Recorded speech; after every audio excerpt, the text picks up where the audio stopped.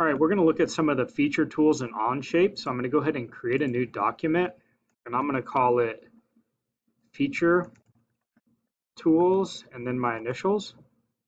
Go ahead and click OK. And we're going to start by creating a new sketch on the front view. So I'm going to click on my view cube and select the front view.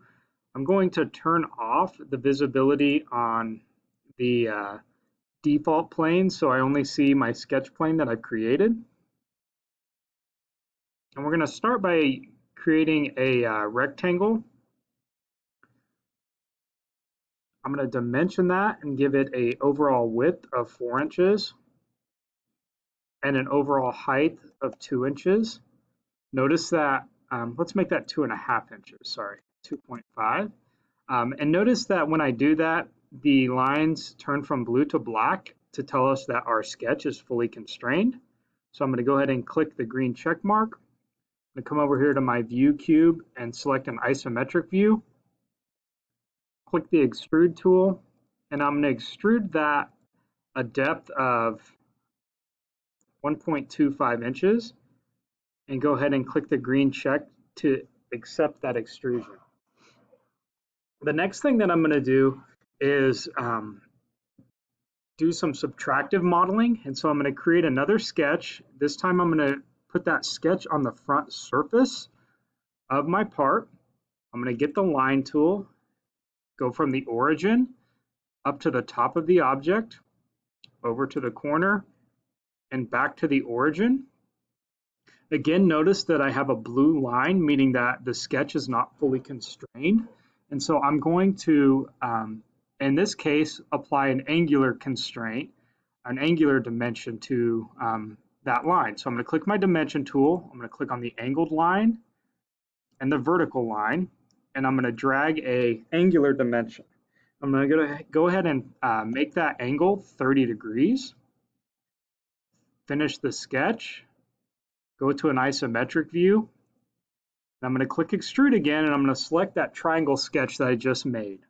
Except this time, instead of adding, I'm going to click to remove material.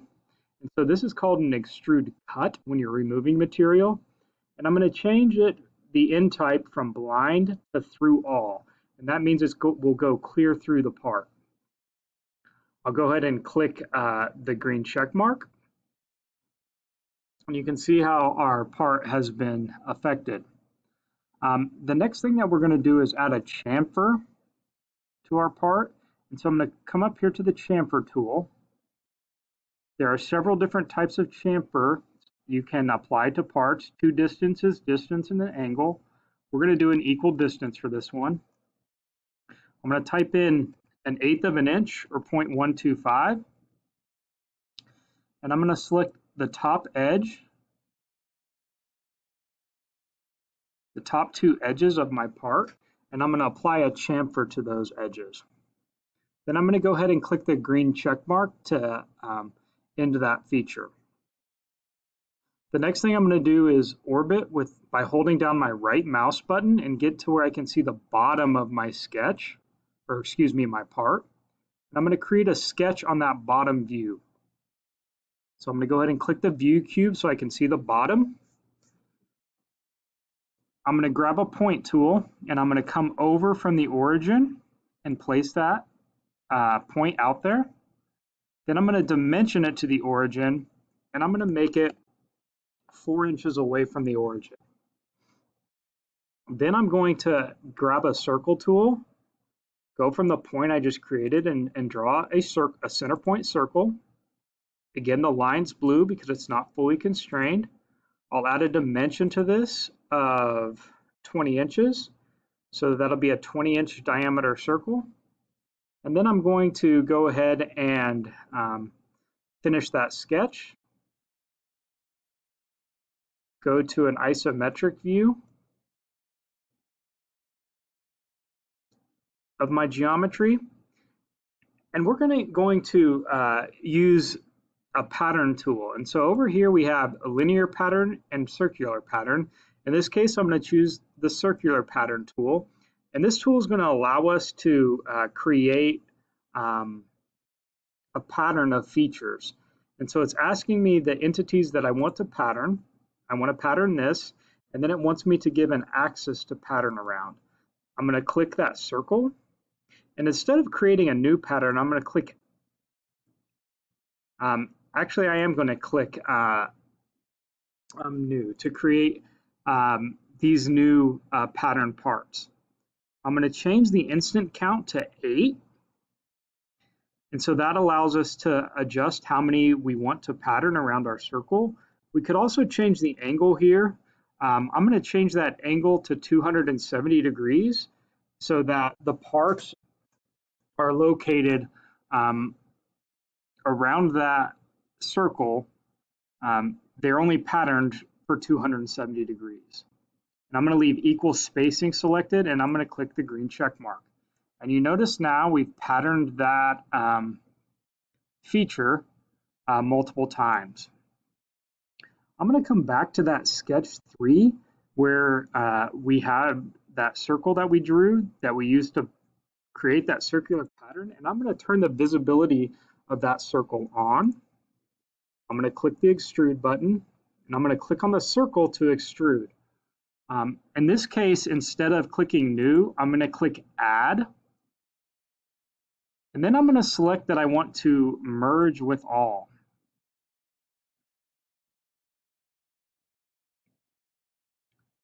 And so what that did is it's going to create, instead of a new solid, it's going to add to the solid that we've already created. I also made sure I went and clicked this sketch geometry on the bottom and selected it too. So I have 2 faces for this extrusion.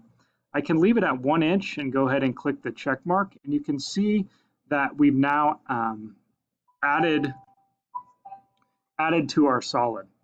The next thing I'm going to do is look at the fillet tool. So I'm going to click the fillet tool. If I come in here and I just select the top surface of this, it's going to fillet every instance that it can within that surface. And so I'm going to go ahead and do that and click the check mark. Anytime we have an inside angle and we add that to it, it's called a fillet. If we have an outside angle, it's called a round. And so what I'm going to do now is click the fillet tool again, and then I'm going to click these front faces of the feature that we've patterned.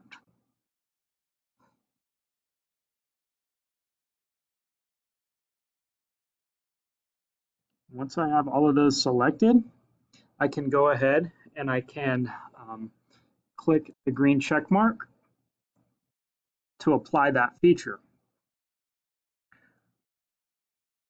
The next thing that we're going to do is we're going to add a hole to the center of our part. So I'm going to click the hole tool. Anytime we want to add a hole, we want to use the hole tool. And I'm going to click this center point that I want to add the hole to.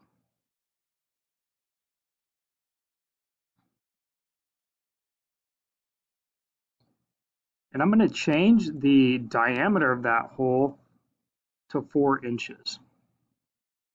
So what that did is it created a 4-inch diameter hole. The hole tool, again, has different types. You have a counterbore, a countersink, and a simple hole.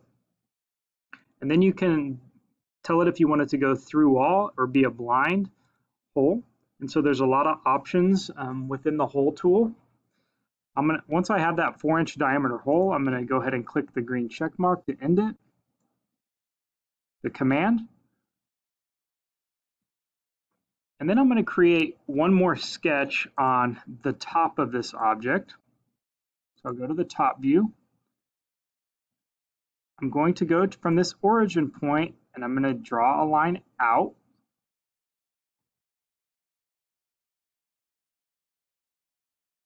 I'm going to hit escape to end that command. Then I'm going to go again from the center point and draw another line out.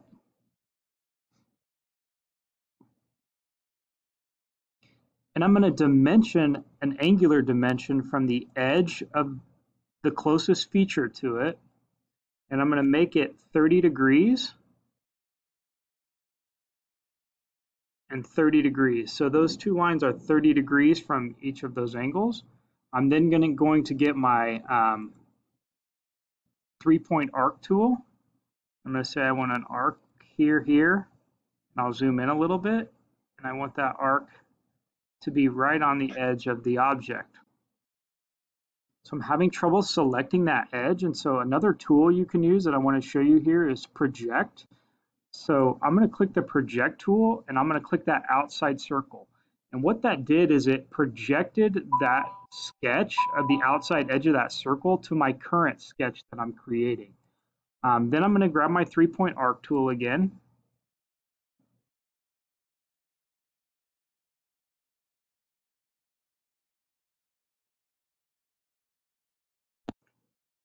And I'm going to select those 2 points and draw that arc in.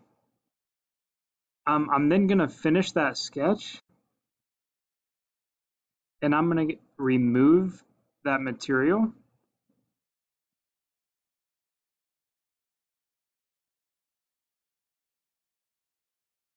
So I need to change the direction, and I'm going to want it to go through all. And then I can go ahead and click to finish that surface. Finish that feature, excuse me. If you notice, our sketch 3 is still visible. So I can come over here, and since I'm done editing that sketch, I can turn the eyeball off of that, and I can see the part that I've created. The last thing that I'm going to show you on this tutorial is the shell tool. And so the shell tool is right here. I'm going to select the shell tool and select the bottom surface of our object. And I'm going to leave the shell thickness at 1/10 of an inch. And so if I look at the bottom surface of this, what it's done is it's hollowed out the bottom surface, and it's created a shell. So everywhere on this object is 1/10 of an inch thick. And so that's how you can use the shell tool. Last thing I want you to do is come down here to your Part Studio One, right click on the part, and let's rename this Extrude Features.